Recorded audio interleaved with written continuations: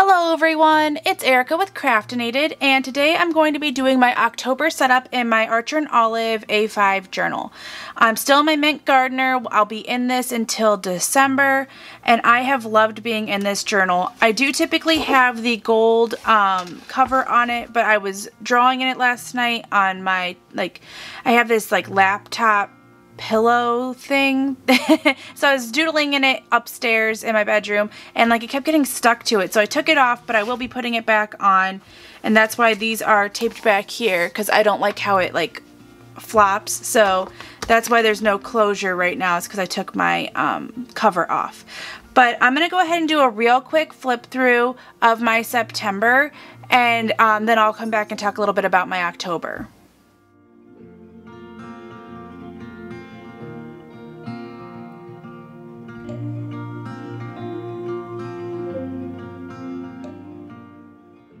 And then that brings us to October. I'm still working on finishing up September. It's not quite the end of the month yet, so I will be finishing up those last few things. Also for my October, I'm going to be removing the meal plan, only because we've been doing Blue Apron and HelloFresh and those type of things. So it's just not practical to keep it in my journal at this time. You know, we'll do our meal planning probably elsewhere, just because the list has just gone so much down, because we now have enough for at least 3 or 4 meals from those subscription boxes. So I'm not really doing a grocery list per se. So I might come back to it, but right now I'm going to put it on hold, because I ended up doing more hand lettering practice down in the bottom. So I want to use my space wisely, so I'm not going to continue that this month. So I'm going to be doing quite a few different things for this month. I'm not really 100% sure. I have tons of stuff on my desk behind here. I have stamps, I have paint, I have acrylographs, I have brush pens, I have microns, I have washi, I have stickers. I don't really know where I'm going to go with this. So I'll probably just come back at the end and go through the items I used once we get to that point. But I'm just going to go ahead and get started. I'm really excited to get October going, and I think it'll be a fun month. So put this to music, and I'll come back at the end for a final flip through.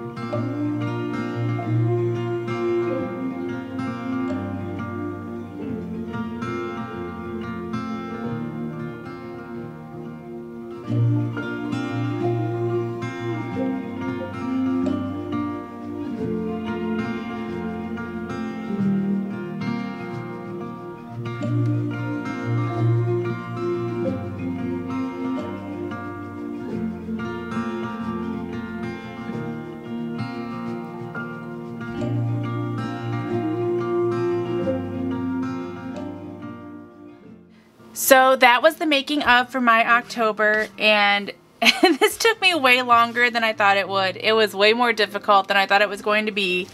The first thing I have here is my month tracker.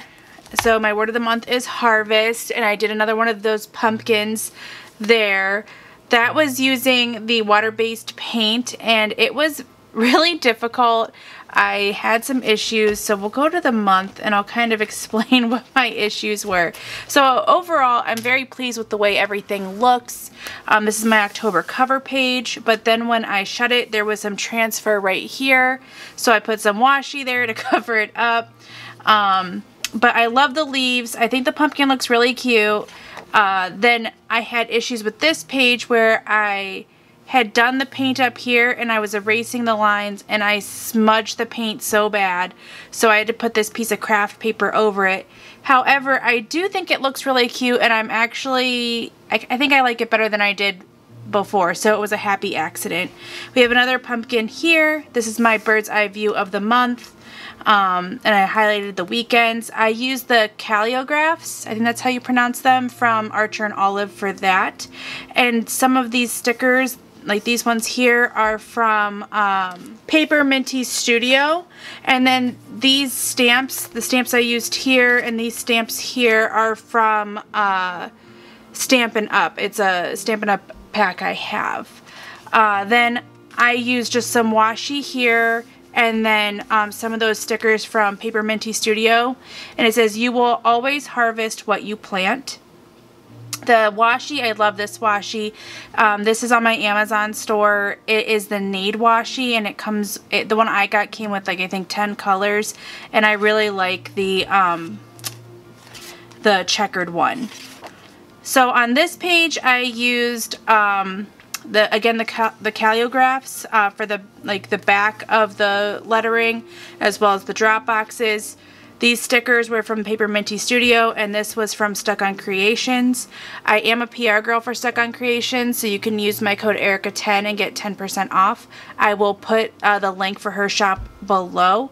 But then here are my habits: water, eat well, activity, creativity, YouTube, Instagram, journal, family, no spend.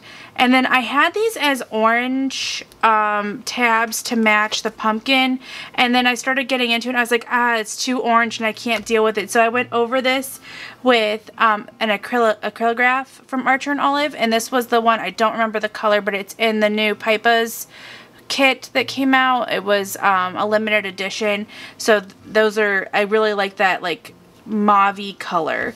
So this is my week 1. These stickers were from, I think it's called Sticks with Kate. Let me look. So it's Stick with Kate. So this is from Stick with Kate, and she's actually on the design team. I love her stickers. They're really cute, very pretty. This is, I just love this floral one. And then I have these ready for my weeks ahead. And then I have a line a day. And then I just use, again, the caliographs and my washi and some more of those stickers.